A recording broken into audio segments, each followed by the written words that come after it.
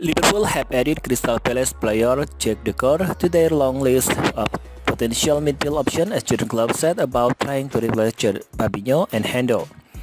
The 23-year-old sound impressive at Selhurst Park last season after moving to the Premier League from Lyon from Lens last summer, and according to The Athletic, the more international will only be lured away from the Selhurst Park if a significant sum of ribs for the player.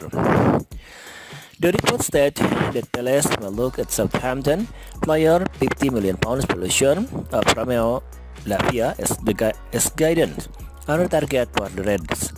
Liverpool looks set to lose Fabinho and also John Henderson in the coming weeks, and Jurgen Klopp had already been eyeing a long-term successor for the Brazilian international. According to Sky Sport, journalist Melissa Reddy, four names are on the red transfer list to take over Fabinho's role in the team: Sepian Amrabat, Ryan Gravenberch, Calvin Phillips, and Romeo Lavia are all other considerations by Liverpool, and now Jack Decore joined the list. Liverpool have already added Alexis McAllister and Szoboszlai to their squad ahead of a new campaign, and with another set to come through the door at Anfield before the transfer window ends, the middle of the pack will look a lot different for Liverpool. The midfield line is a weakness last season for Klopp, and that will certainly be different throughout the upcoming season.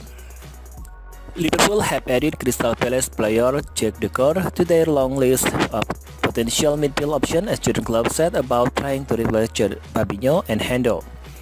The 23-year-old sound impressive at Selhurst Park last season after moving to the Premier League from Lyon from Lens last summer, and according to The Athletic, the more international will only be lured away from the Selhurst Park if a significant sum of ribs for the player.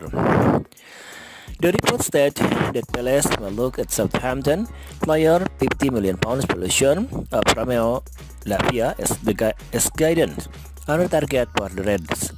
Liverpool looks set to lose Fabinho and also John Henderson in the coming weeks, and Jurgen Klopp had already been eyeing a long-term successor for the Brazilian international.